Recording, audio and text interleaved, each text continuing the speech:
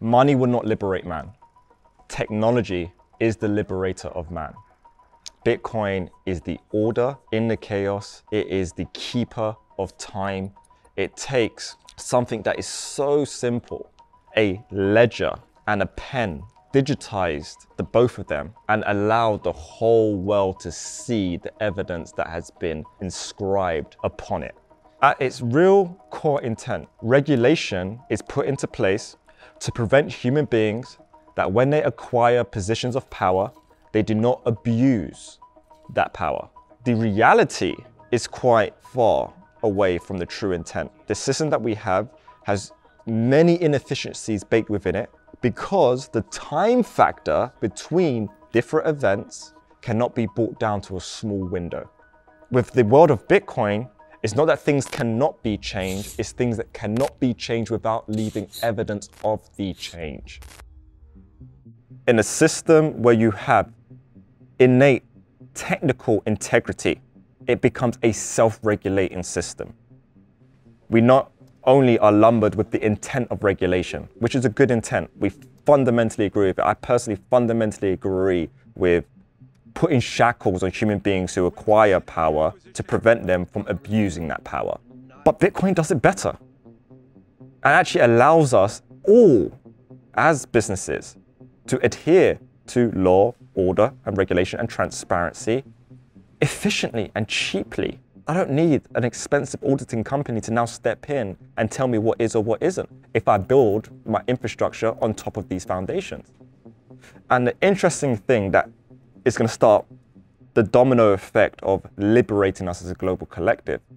Soon as a financial institution implements their financial infrastructure on top of Bitcoin and utilizes the transparency of the chain in this way, it lays down a gauntlet in the sand. It puts down a line that says there is now a choice. You could implement systems of transparency and therefore acquire a competitive edge over those who bathe in opaqueness and secrecy, or you don't. With the level of education rising on the planet, awareness rising on the planet, skepticism record high, trust record low, that what we are being fed and told through our media outlets isn't necessarily the truth. I say, let's stop the arguments, let's stop the separatism, and let's just implement technology that works. Let's implement technology that brings the answers, that will mark X on the spot of corruption should it ever take place. We don't need to argue anymore.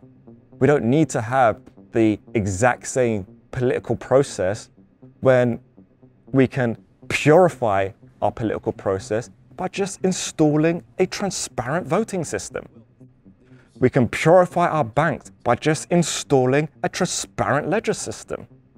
We can purify all mechanisms of trade by just having it ordered in a chronological timestamp that is the global ledger of the planet and the evolution of every freaking human being that resides within it.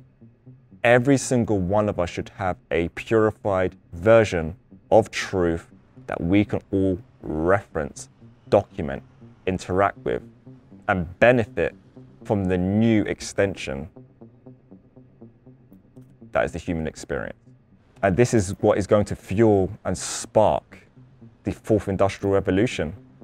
It is not the imprisonment of humanity, kind of where we was going, but because of this second ring system of sovereignty, the one that's actually completed the internet and now going to evolve the internet where the internet's no longer feeding on us for data, right?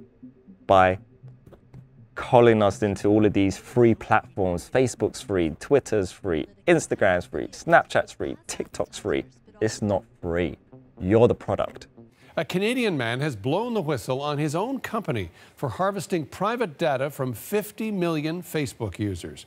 Twitter sold information to the same academic who obtained Facebook users' data and later passed it on to Cambridge Analytica. We didn't take a broad enough view of our responsibility, and that was a big mistake. And it was my mistake. and I'm sorry. So when we combine a system like Bitcoin that allows you to own your data, for you to decide how the ledger of you is read and kept and who interacts with the ledger of you, where it's no longer being extracted from, it's you pushing data to your service provider.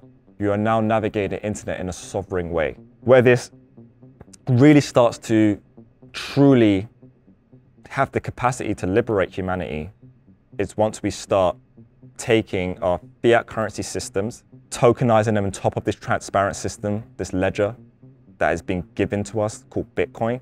We hold fiat currencies accountable one-to-one with what is on the ledger.